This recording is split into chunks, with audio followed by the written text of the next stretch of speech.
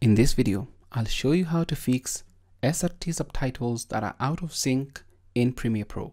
Welcome to this video. My name is David and I hope you're well wherever you are around the world. In a previous tutorial, I walked you through how you can fix SRT subtitles that are out of sync using Camtasia. Now, in Premiere Pro, it's a little bit different and I'll show you why. So, let's begin by dragging and dropping in our video and our subtitle that is out of sync. So I'll just select both, just drop them into the project section here, and we've imported our video. So I'll just make a new sequence from this. So we'll get a new sequence from this clip. I can just adjust this to this side, move this to this side so that we can see our videos a little bit better. Move this one to this side, and then we can zoom in slightly. So there we have it. We have our audio here, that is basically our video and audio. Now the only option we have to do is just add our subtitles inside here. You can import from file, but since we just dragged and dropped here, we can just drag and drop to this particular section and a new captions track is going to be created in Premiere Pro. Once I release, there are a couple of options here. You can choose the format to be subtitle or closed captions, EBU subtitles, etc. We'll stick with subtitle, and then if you have a style set or created, you can do that. Next up, the start point. Now, before I actually do this, let me show you some of the scenarios that you might encounter. These subtitles are out of sync, and they're out of sync because I know they're out of sync. But if you had your playhead position at this particular section and then say playhead position, the subtitles are going to begin from that particular section. If you say from timeline start, then you're going to move all the subtitles to the beginning. So remember, if you're dealing with source timecode, it means that the SRT subtitle file that you're importing is already timed to the video. And for this particular subtitle we are dealing with, it is timed, but it is out of sync. So I've intentionally created an out of sync scenario so we can see how we can work with that. So let's use source timecode and just click OK. And once I click OK, you'll notice if I zoom in slightly here at the end, you'll notice that the subtitles go way past the video, and that is why we are getting this transparent screen. So let me show you what we're going to do. We're going to go back to the initial section here, and what we notice is we have some blank text and all that. So you can type your caption text here, etc. What I want us to begin with, and it's probably standard when you're working with subtitles in Premiere Pro, is you need to click on one section here and then press on Ctrl A to select all subtitles, and you'll see this section change, and you'll also see these subtitles or captions here get highlighted. We want to upgrade or add or bump up the font size. Let's add it to about 42. Enter. And then when I click on this, you'll notice that it's visible.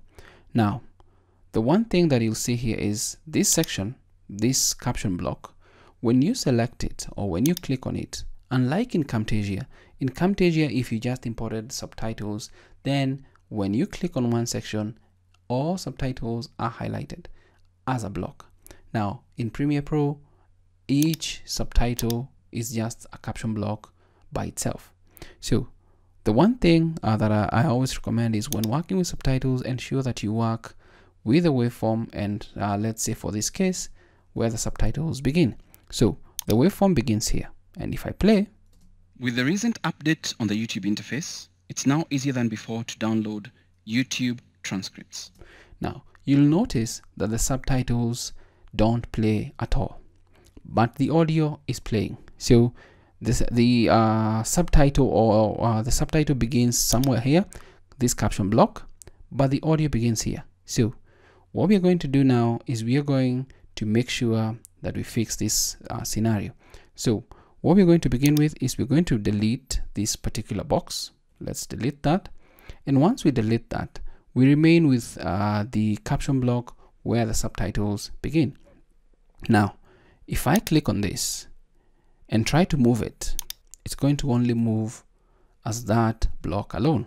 Let's undo that So to move this section, because we already know that this section is where the issue happens and every other subtitle is in sync, what you might need to do is you might need to do two things. And this is option one. You might need to press your left click and then select all these captions. That is method one. And once you do that, you'll notice that the subtitles here are all selected. Method number two is, as I've mentioned in previous tutorials, click on one subtitle there, press on Ctrl A, and all subtitles will be selected. Next up, I'll need to zoom in, and I'm using the plus key. I believe you can use the mouse if I'm not mistaken, if you have a mouse. And then, since we want to adjust this to this particular section, what we're going to do here is we're going to move these subtitles and let them snap at that particular section. Now, if I zoom in slightly, I'll see where they are and then move this here. Let's just say somewhere there.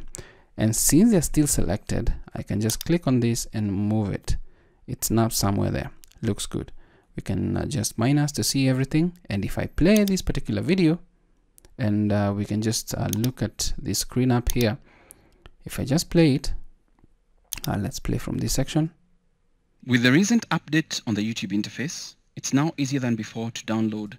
The subtitles are now in sync.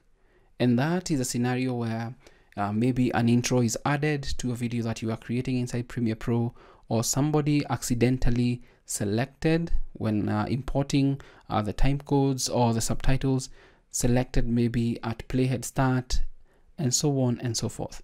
Those are the scenarios, but the one thing that is constant is that the subtitles in question are already accurately timed. It's just that somebody or something happened for them to be out of sync.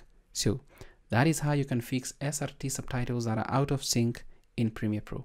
Thank you for watching. My name is David. Until next time, stay safe and never stop learning.